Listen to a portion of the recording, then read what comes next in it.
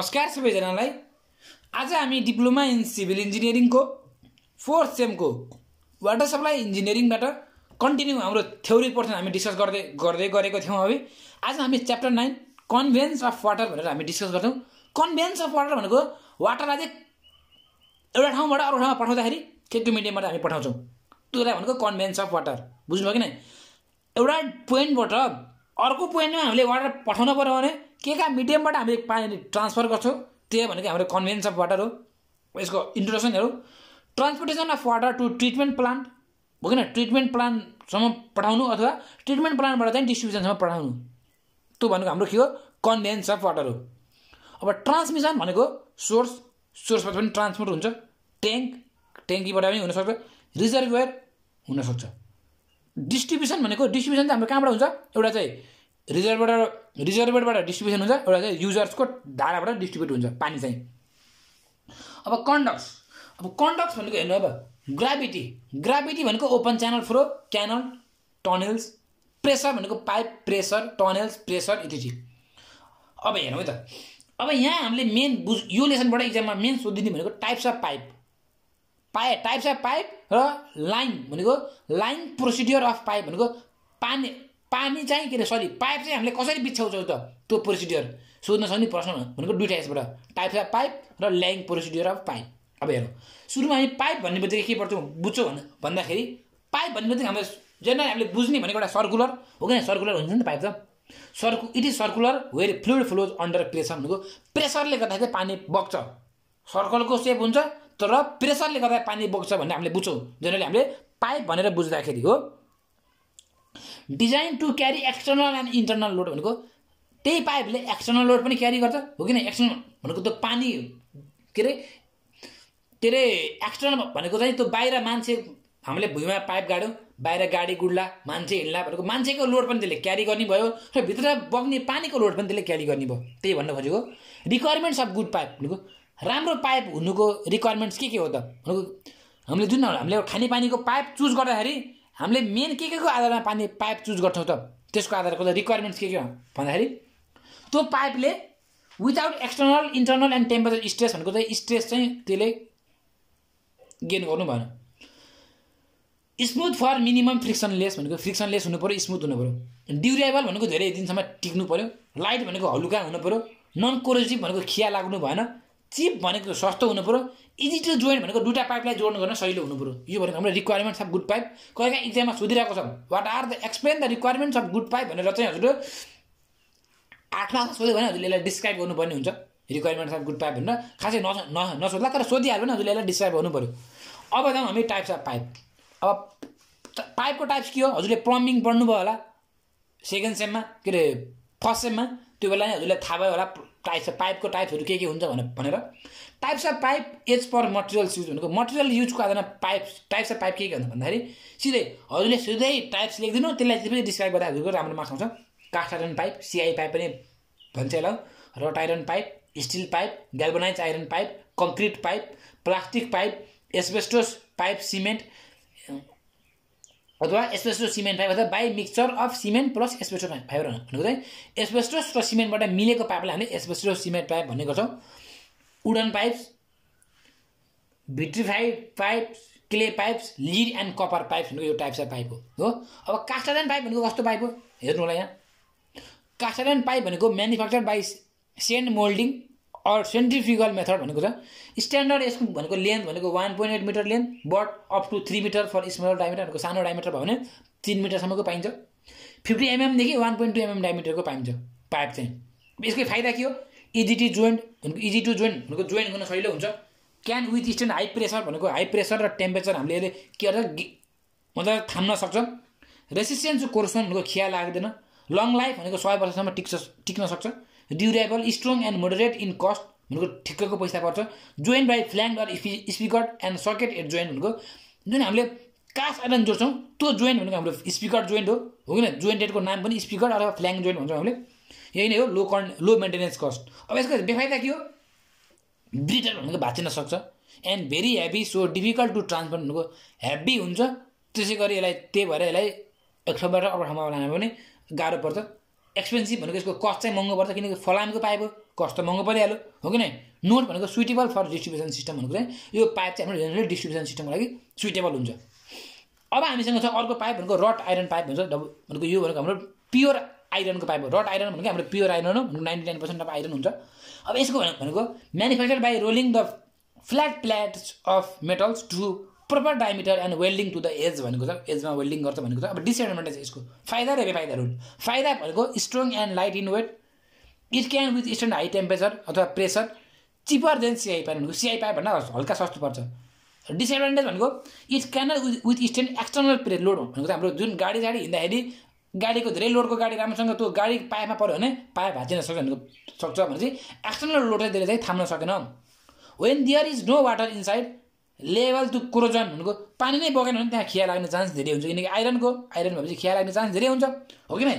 costly to maintain भनेको अब भाँचिहाल्यो भने बिग्रिहाल्यो भने पछि बनाउँदा पनि सस्तो पर्छ note suitable for men line where pressure is high भनेको जहाँ प्रेसर हाई हुन्छ त्यहाँ चाहिँ हाम्रो चाहिँ मेन लाइनमा तर जहाँ प्रेसर हाई हुन्छ त्यहाँ चाहिँ हाम्रो के रड आइरन पाइप परेको हुन्छ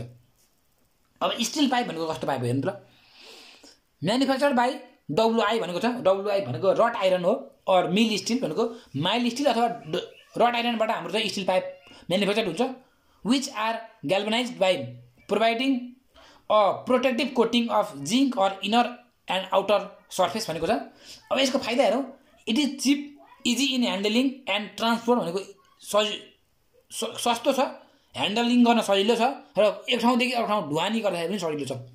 इजी इन जोइनिङ भनेको यो स्टिल पाइपलाई जोइन गर्न पनि सजिलो छ resistance to corrosion when expose to atmosphere भनेको एटमोस्फियरमा एक्सपोज भइसक्दा पनि यसमा चाहिँ कोरोजन आउँदैन भनेको छ अब यसको बेफाइदा के हो it may get corrode by acidic and alkaline water हो एटमोस्फियरबाट त कोरोजन भएन तर एसिडिक अथवा अल्कालाइन वाटरले गर्दा चाहिँ यसमा चाहिँ कोरोजन आउन सक्छ भनेको छ note use in main lines where pressure is high भनेको सेम अघि छ रड आइरन पाइप हाम्रो जस्तो ठाउँमा युज हुन्छ त्यसै गरी हाम्रो स्टिल पाइप पनि त्यस्तो ठाउँमा युज हुन्छ अब त हाम्रो अर्को सबै पाइपलाई डिस्क्राइब गरेर साध्य छैन त्यही हामी 2-4वटा पाइपलाई हामी डिस्क्राइब गरेका छौँ 5वटा पाइपलाई हामीले डिस्क्राइब गरेको रहेछौँ हजुरले पनि अब मिलाएर पढ्नु होला अरू पढ्ने भए गाल्भनाइज्ड आइरन पाइप भनेको जीआई पाइप जुन हामीले चाहिँ प्लम्बिङमा हजुरले प्लम्बिङको काम गर्नुभयो भने प्र्याक्टिकल गर्नुभयो भने सेकेन्ड सेममा जुन हामीले त्यो फलामको पाइप गर्थ्यौँ नि आइरनको पाइप त्यही भनेको हाम्रो गाल्भनाइज्ड आइरन पाइप हो जुन हामीले चाहिँ जिङ्कबाट कोटिङ गरेको हुन्छ म्यानुफ्याक्चर्ड सिमिलर टु डब्लुआई पाइप भनेको रड आइरन पाइप जस्तै हुन्छ सेम भनेको rolling of flat pipe metals भनेको अब यसको डायमिटर एभाइलेबल डायमिटर भनेको 15, 20, 25, 32, 40 देखि 200 mm डायमिटरसम्म पाइन्छ अब यसको फाइदा के light in weight easy in transport handling cutting threading working joining इटिसी भनेको थ्रेडिङ भनेको चाहिँ जुन हाम्रो पाइप छ नि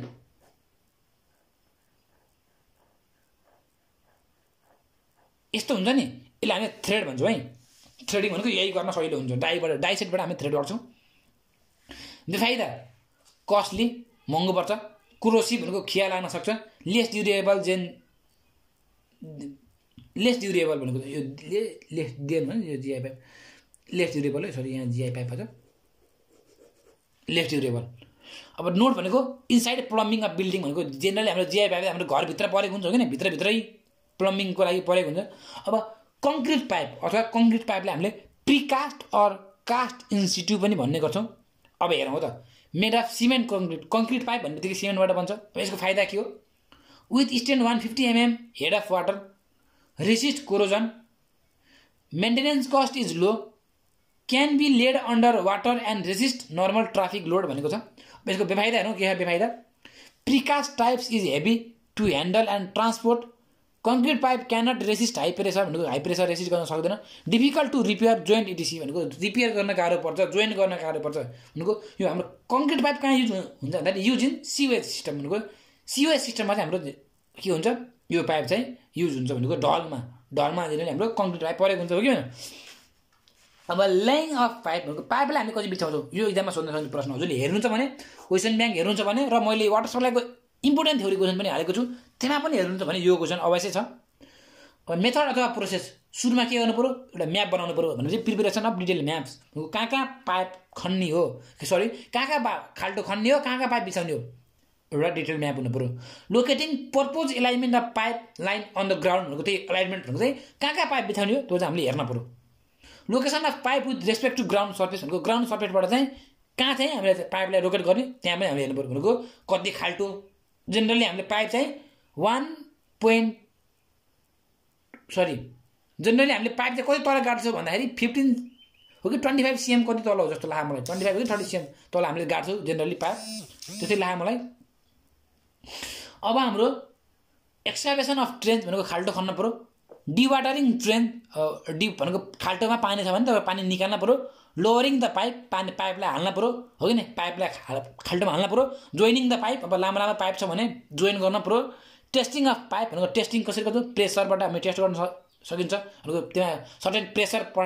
दिएर त्यो पाइप फुट्छ कि फुट्दैन भने हामीले त्यहाँ टेस्ट गर्न सकिन्छ ब्याक फिलिङ भनेको अब पाइप ठिक छ भने खाल्टो पुर्ने and disinfection before first use भनेको छ यही नै हो हाम्रो लाइङ प्रोसिड्युर अफ पाइप अब कहिलेकाहीँ इक्जाममा टाइप्स अफ पाइप जुन भनेर पनि इक्जाममा सोध्न सक्छ है सोधेको छ जस्तो लाग्यो मलाई तर सोध्न सक्छ सोधिहाल्यो भने as pipes are available in limited length भनेको पाइप त हाम्रो जत्रो पनि आउँदैन त्यसको लिमिटेड लेन्थ हुन्छ हो कि for case of handling placing in position and transportation they are jointed together पछि हामीले सुरुमै हाम्रो अब जत्रो पाइप चाहिने त्यत्रो पाइप त हामीले म्यानुफ्याक्चर हुँदैन नि त सुरुमा लिमिटेड साइजको पाइप हुन्छ त्यसलाई पछि हामीले पछि जोड्ने हो नि त हो कि they are jointed together and to made a pipe length of required length भनेको रिक्वायर्ड लेन्थको लागि हामीले पाइप जोड्छौँ पछि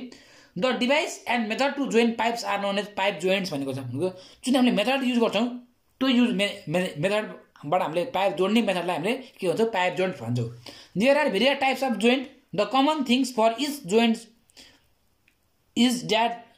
the joint should be of equal strength as the strength of pipe as the joint also have the brake am hydraulic pressure भनेको छ अब types of जोइन्टको types के हो स्पिगट and circuit joints Titan joints फ्ल्याङ्ज joints collar joints screw circuit joint र expansion joint यति भनेको हाम्रो types of joint हो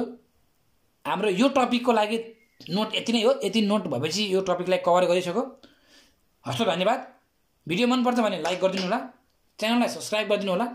र साथीहरूलाई सेयर गरिदिनु होला भिडियोहरू हस्त धन्यवाद Subscribe Prashant YT